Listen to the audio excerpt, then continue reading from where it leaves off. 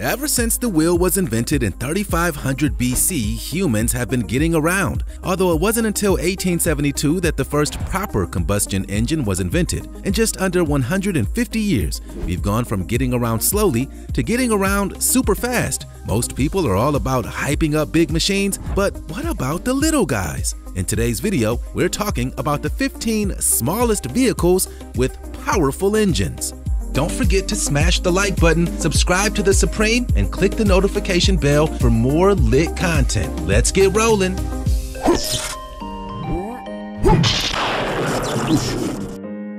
Number 15. The Mini Kenworth Truck.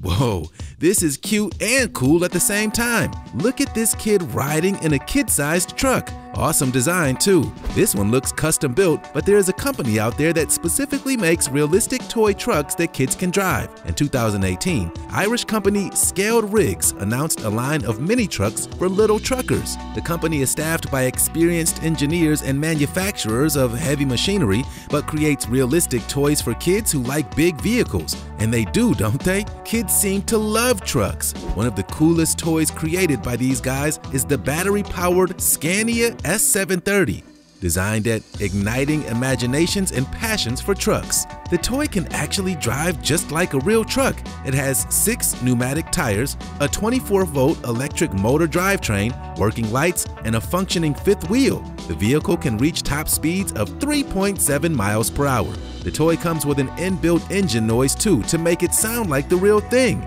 Check out this video of the toy truck compared to the real thing. How cool is that? I'm not a kid, but I kind of want one of these. The kids look like they're having way more fun than all the rest of us. Number 14. Flying Gravity Suit. Iron Man. Is that you? You guys may think that flying jetpack supersuits are the stuff of Marvel comic books and movies, but actually, they're starting to become a reality. The Gravity Jet Suit was invented by Richard Browning of Gravity Industries.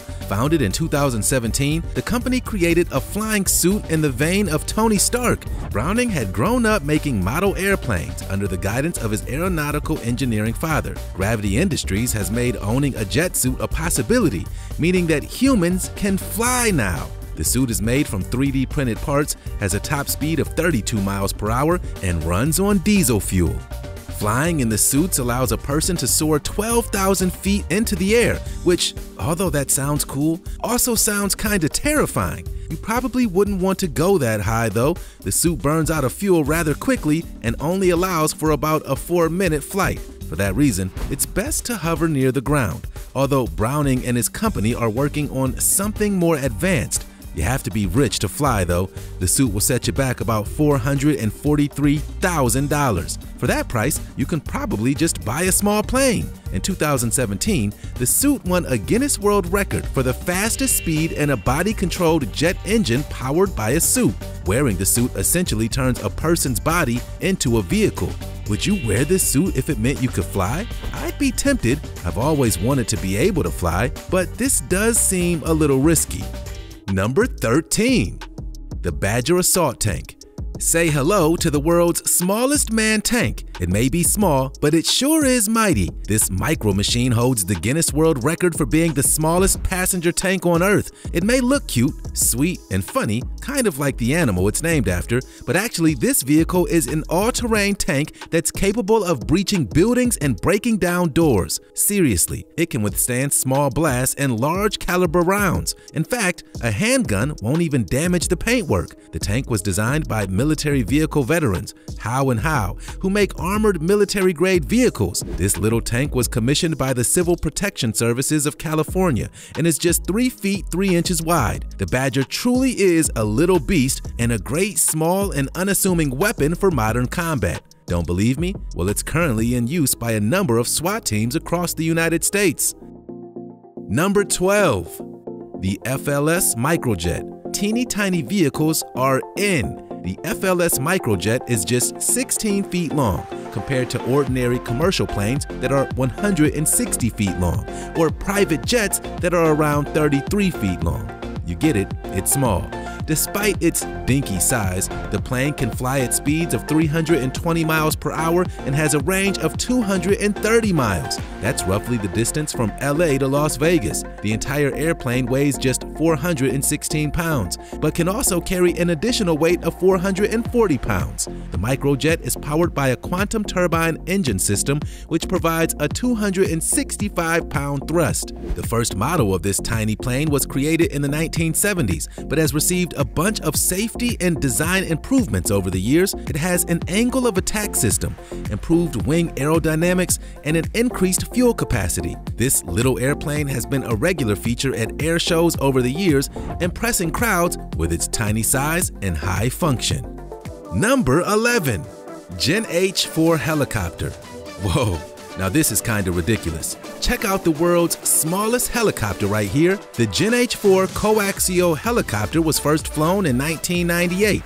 It weighs just 155 pounds and can reach speeds of 55 miles per hour. The vehicle has 4 twin-cylinder Gen 125 engines that feed into a central transmission powering 2 sets of rotors that turn in opposing directions. This tiny little one-man flying machine was invented by Janai Yanagisiwa, the president of the Japanese company Engineering System Co. The flying machine is controlled by the one-person pilot who can steer using a control bar. How high up can you go? Around half a mile into the sky. If you're thinking that the Gen H-4 looks dangerous, perhaps your fears will be calmed knowing that there's also a safety ballistic parachute. You might be excited to know that you can actually buy a Gen H-4 for yourself in the form of a build-at-home kit. If you have a spare $30,000, then you can make your own personal flying dream come true. Personally, I'm not sure I trust myself to build something that can fly, so I hope the instructions are pretty good. Would you build your own aircraft? More importantly, would you trust it? The world's smallest Jeep. Tiny Jeeps get the job done. Bawar Singh from Punjab, India, built the world's smallest Jeep in response to chaotic traffic on the notoriously gridlocked Indian roads. The small car is light and allows the driver to pass through narrow spaces, beating the jam. Singh said, "I designed this car to help people escape heavy jams and have an easy ride." The car comes with all the important features: rear lights, a horn, a steering wheel, but it's actually made from the tires and engines of a 125cc Honda Activa and Maruti Suzuki scooters. The small but speedy vehicle can reach nearly 40 miles per hour, which makes it perfect for city driving. Singh's first idea for the mini Jeep came in 1975, but financial and time restraints set back his project a few decades. Now, he's made around 18 mini Jeeps in the past 8 years. Unlike a lot of small but powerful vehicles on this list, Singh's Jeeps are actually affordable. They cost under $1,000, which is great for a small car that can get you around quickly.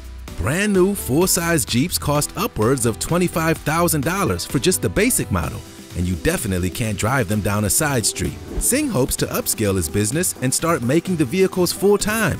I'm here for that idea. I think these cars are pretty cool. The Mosquito XE. Okay, so this looks a little more legitimate than the Gen H-4 that we met earlier. Named after the tiny insects with a big bite, the Mosquito XE is an ultralight helicopter with just one seat and no cockpit. They're kinda like big drones that you can actually fly. The minimalist helicopter carries 12 gallons of fuel and has a range of 150 miles. So you can't go too far, but you can definitely make a quick trip. The flying vehicle uses a compact radio MZ202 engine and is intended to be simple to fly. The little choppers were designed by Canadian company Innovator Technologies and are sold as home builds for $20,000. $20,000 for a helicopter isn't a whole lot for people who have the cash. There is a sad story associated with the Mosquito XE though. Co-designer John Updegrove died flying one of the mini helicopters in July 2018 when his Mosquito crashed on the banks of a Highwood River in Calgary. Updegrove was a self-taught pilot who knew the machine well. His co-creator assured people that the Mosquito is no more dangerous than any other flying aircraft and that the crash was a tragic accident. Peel P50. This little cutie is the world's smallest production car and is considered the holy grail for micro-car collectors, which are a real group of people. They love tiny cars. Honestly, there is a niche for everyone. There were just 50 P50 microcars manufactured between 1962 to 1965 by Peel Engineering Company, and, well, they don't have a reverse gear. How does that even work? I guess the car is so small and light that you could just pick it up and turn it around if you needed to. The cars have a 49cc 4-stroke engine and can reach a top speed of 28 miles per hour. I guess that was fine for hopping around in the 1960s. The car is a manual drive and has just 3 gears, which I guess makes sense if it can't go over 30. The tiny cars are just 54 inches long and 39 inches wide, weighing just 130 pounds. So you can literally pick them up. At first I was joking, but that's kind of ridiculous. Is it crazy that these are certified as street legal? The cars sold for the equivalent of $8,500 in their day, but they're worth a lot more nowadays. In March 2016, a P50 sold for $176,000 at an auction. Of the 50 first made, only 27 are still accounted for. So they are pretty valuable. In 2010, nearly 50 years after they were made, they were officially recognized by the Guinness Book of World Records as the smallest production car ever constructed. Crick, crick, cricket. Well, this is a whole load of fun in a small package. Also, the name, Crick Crick, is pretty whimsical. The Crick Crick gets its name from the sound a cricket makes, according to French language. It's a tiny homemade electric battery-powered airplane. The plane has 4 LiPo battery-powered 15cc motors. This allows the plane to reach a max speed of 162 miles per hour during flight. The plane first flew at Paris's Le Bourget Airport in June 2010 at the Green Aviation Show and was funded by the European Aeronautic Defense and Space Company. The airplane's first flight lasted just 7 minutes, although pilot Dajir Estein reported it was very smooth. The tiny flying machine is just 185 pounds in weight and has a 16-foot wingspan. Today's Cree Cree is based on a 1974 model that appeared in an issue of Air Progress magazine. In the flesh, the Cree Cree is even more shocking. It really is small, and it's hard to get the kind of perspective from images and videos. It kind of looks like a toy airplane, except it can really fly and it's pretty fast. Would you take a ride in this kind of a plane? Small toe. What a name for a motorbike. Swedish man Tom Wiberg created the world's smallest motorbike, and it looks like this. What is that? Is that a joke? Small toe is 1.55 inches in height, weighs 2.4 pounds, and has a top speed of 1.24 miles per hour. You literally may as well just walk. Okay, so maybe small toe doesn't make the cut for being a small vehicle with a powerful engine, because the engine here has a horsepower of just 0.3. Still though, the bike is so funny I needed to share it with you. It seems that world record holder Wiberg built the machine around a tiny ethanol-powered engine around the size of one you would find in a radio-controlled model airplane.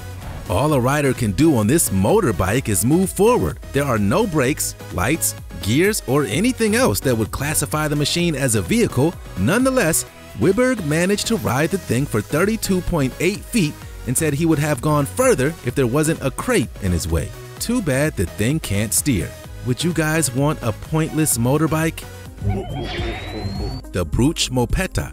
With a name like Bruch Mopetta, this tiny car sounds super classy. Just 14 of the 3-wheeled little vehicles were ever made in the 1950s, and there are just 5 still around to this day, which means that they're pretty valuable. The car goes at a top speed of 30 miles per hour and has a handlebar rather than a steering wheel. The engine is a 50cc ILO V50, and the vehicle has just 3 gears. You need to be small to drive this car. It's just 5 feet 9 inches in length, 3 feet wide, and 3 feet 8 inches high. The microcar is not quite as light as the Peel P50, weighing in at 187 pounds. It seems that the designer, Egon Bruch, was expecting a contract to build 140,000 of these cars, but the deal was called off because the trend of big, powerful cars began to rise and the manufacturers thought that nobody would buy a tiny car.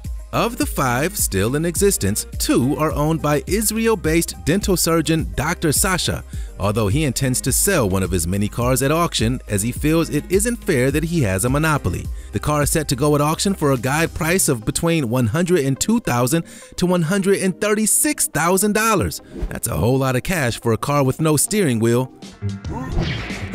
The smallest submarine. Small spaces and deep ocean depths are 2 things high on my list of stuff that terrifies me. Would you guys want to go for a ride in this? Yikes! Ukrainian man Vasily Chukur built a single-seater submarine from parts he ordered from Russian industrial companies, basing his design on a beer barrel. It's reported that Chukur spent over $12,000 on materials for his project. It seems that the Odessa man was torn between building a helicopter or a sub, but chose the marine vessel because he saw it as a dream. Once it's registered, it will be the first solo-made private sub ever in Ukrainian history.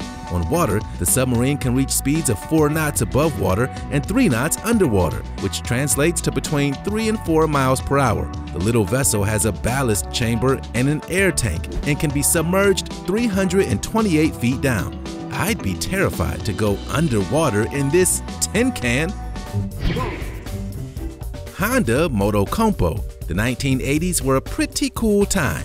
People forgot about the Honda Motocompo, but really we had it all figured out about 40 years ago. The Motocompo was a trunk bike, literally a motorbike designed to go in the trunk of a Honda City or a Honda Today.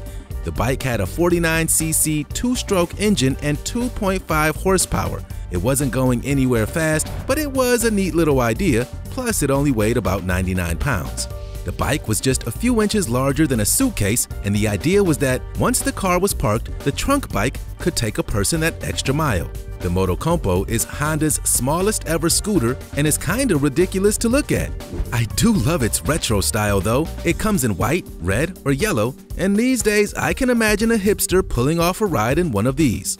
I don't know about the rest of us though. Please enjoy the 1980s commercial for this bike. It's pretty priceless. The Riva I. This electric car got a lot of hate, which is a shame because this early-day electric car was environmentally friendly and compact. Sadly for this car's reputation, I think it was released too late. People loved novelty tiny cars in the 60s and the 80s, but when the Riva I was released in 2006, people wanted to get places fast. The Indian-built miniature vehicle has a range of just 40 miles and a top speed of 42 miles per hour, which is fine in a congested city, but not so great when you want to hit the road. The incredible thing about this car is that you can literally plug it into the wall and charge it like you would charge your phone. Known in Europe as the G-Wiz, distaste for the car was widespread, and many saying it was simply too cramped to be roadworthy. The designers advertised it could seat 2 adults and 2 children, but that was not found to be the case. If people valued any semblance of comfort anyway, Auto Express magazine labeled it the worst car ever made, claiming it had the performance of a sleepy vole and the structural integrity of slippers. I just think that people were taking it too seriously. Like, relax, it's a micro car. It isn't trying to be a Jaguar. The Volksjager. Meet the smallest jet fighter of all time, the Volksjager, or People's Fighter. This micro warplane came from the Nazi regime and was released as a cheap emergency lightweight fighter powered by just one BMW 003 engine. The war effort was stretched by 1944, so it was imperative to mass produce something cheap that a teenager from the Hitler Youth could pilot with very little training. The plane was actually very dangerous to fly, and landing was a real risk. The emergency jet weighed just 3,660 pounds, just a tenth of a standard fighter aircraft. The benefit that came from being comparatively light as a feather was that it was very fast. It could fly at 520 miles per hour, which was very competitive at the time. Manufacturers Heinkel also named the plane the Sparrow in reference to the small, speedy birds. Despite the hype, production was rushed and more planes crashed because of structural failures than were shot down in combat. The 30-minute fuel capacity was also a major problem. Although the plane was light and could fly fast, it couldn't fly for long at all. The planes were quickly phased out at a time that Germany was clearly losing the war. So that was the 15 smallest vehicles with powerful engines. What do you think about this list? I've heard a lot about planes, cars, helicopters, submarines, trucks, and motorcycles today. It's been really eye-opening. I had no idea how small we've made things. Would you guys want to take a ride on any of these vehicles? Maybe a private helicopter is for you? I can't help but feel that all of these small vehicles are just souped-up toys, and that some of them are actually kinda dangerous. Let me know what you think in the comment section down below.